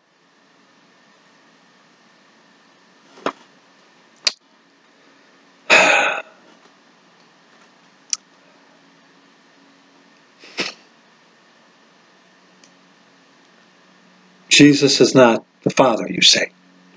Right? Now, let's skip down, okay? Let's skip down a little. Well, let's continue from verses 28 now on to verse 31 in John chapter 5. Marvel not at this, for the hour is coming in the which all that are in the grave shall hear his voice. He went down to Abraham's bosom because he had paid on the cross. He shed his blood to make atonement for sin. He paid the debt on the cross. He went down to Abraham's bosom to bring up those that were held in Abraham's bosom. That's why we looked at, as in reference to verse 25, at Ephesians 5:14 and 1 Peter 3:19 through 20. Okay? Let's continue. And shall come forth they that have done good unto the resurrection of life, and they that have done evil unto the resurrection of damnation. I can of mine own self do nothing. As I hear, I judge. And my judgment is just, because I seek not mine own will, but the will of the Father which has sent me. If I bear witness of myself, my witness is not true. Now, let's skip down to verses 36 and on to verse 38.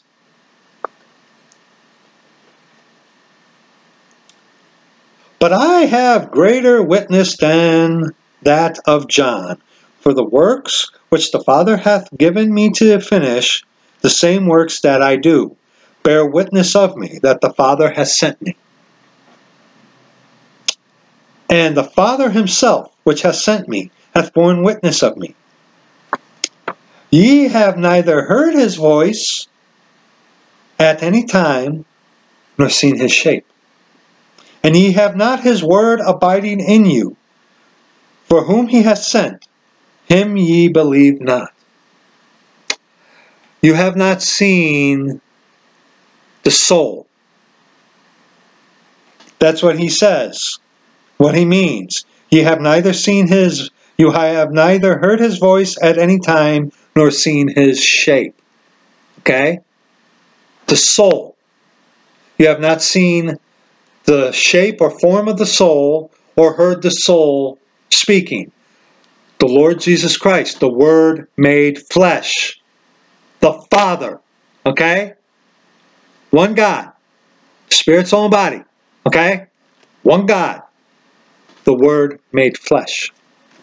Okay? Because the parts of the Godhead can separate.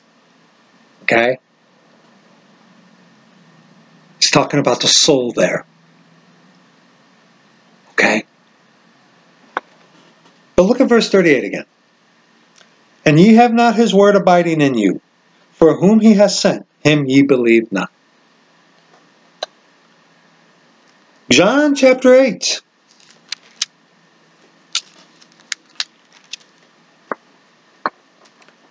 John chapter 8, verses 43 on to verse 47.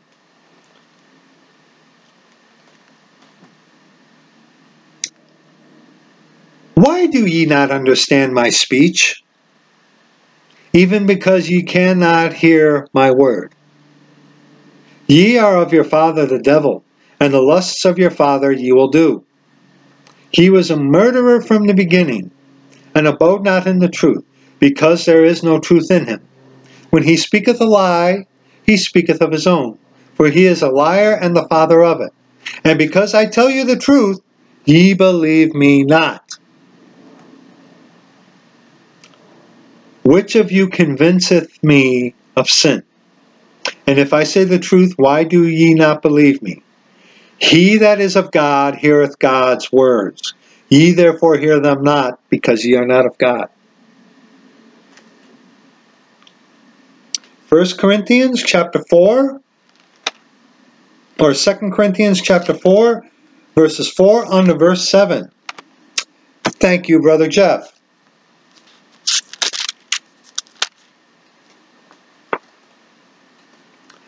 Second Corinthians chapter 4, verses 4 on to verse 7. Let's read from verses 3 on to verse 7.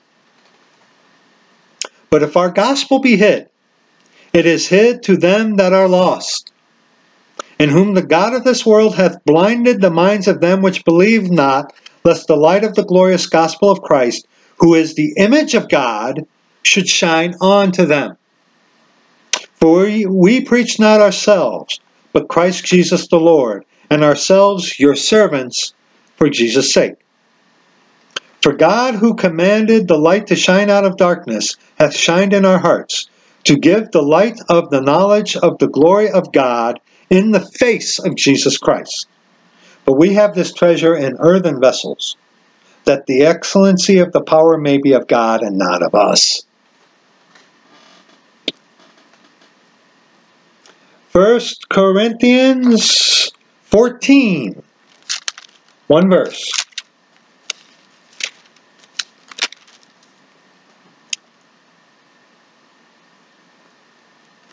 Verse 38.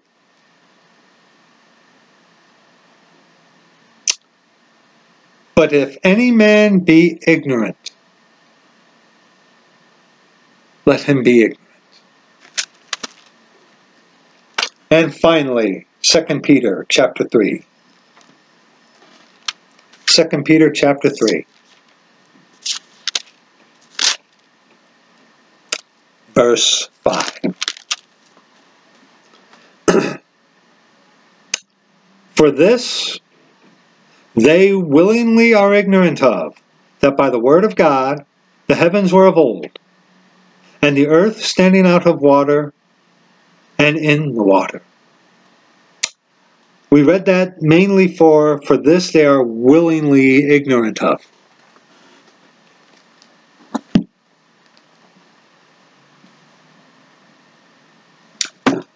Very quickly, please forgive my mishap reading the wrong notes for verses 24 and 25. I'm not going to redo this. This is a one-shot deal. So when you see this video, if you make it this far, when you get to that point in the video, you'll be like, what? But praise the Lord, he corrected me. So if you're a Trinitarian, You're a Catholic. That's all there is to it. And if any man be ignorant, let him be ignorant. Okay?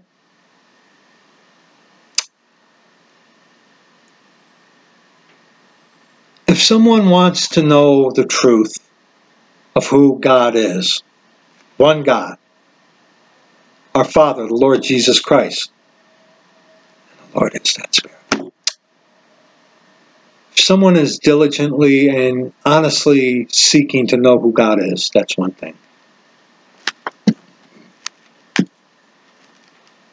But if you're going to define who God is according to the Babylonian, Egyptian, Satanic Roman Catholic Trinity, using the exact same arguments that they do, and say that you're not a Catholic, when you believe the same thing they do, and that is the primary doctrine to the Catholic is the Trinity. There's nothing more that you and I have to speak about.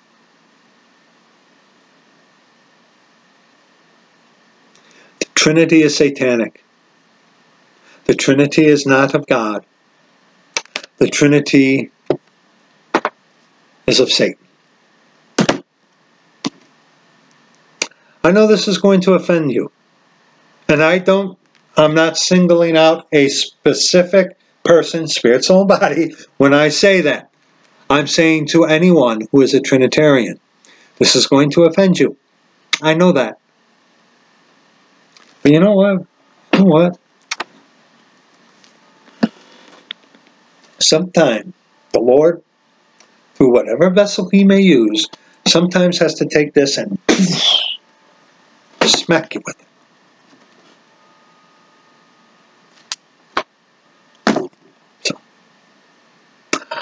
Again, I apologize for my mishap earlier.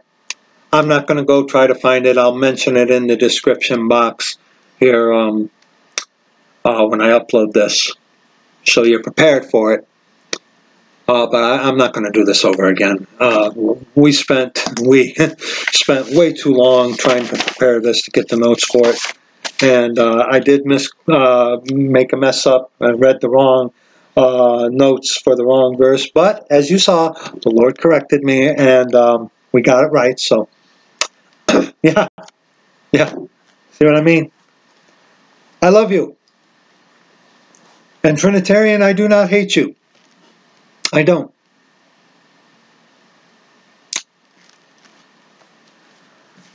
I hate what you believe. I don't hate you. I hate what you believe. And again, it doesn't matter if you're Baptist, Methodist, Lutheran, Protestant, Presbyterian. You defend the Trinity. You believe in the Trinity. You're a Catholic. So, anyway, oh boy. That's it for this video. I hope the Lord is glorified. I hope, brethren of the body of Christ, the Church of the Living God, I hope this has helped. The Lord be glorified. And again, I'm sorry for my mistakes. I make mistakes. From the body of Christ, the Church of the Living God, if I missed something, go ahead, feel free to put it in the comment section. But those of you who want not to even consider the truth,